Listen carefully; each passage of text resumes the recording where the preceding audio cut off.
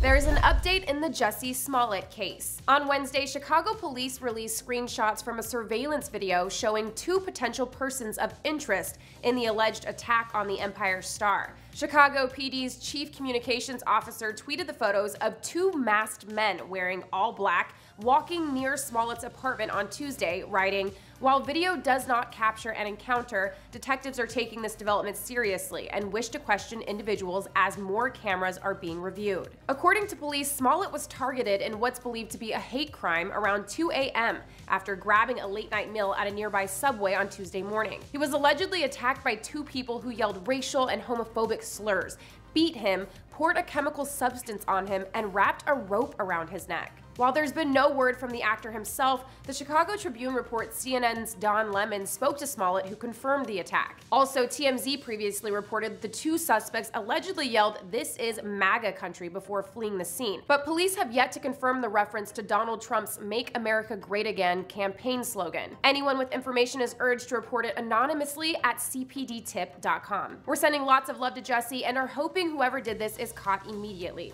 Until next time, for Billboard News, I'm Jordan Rolling.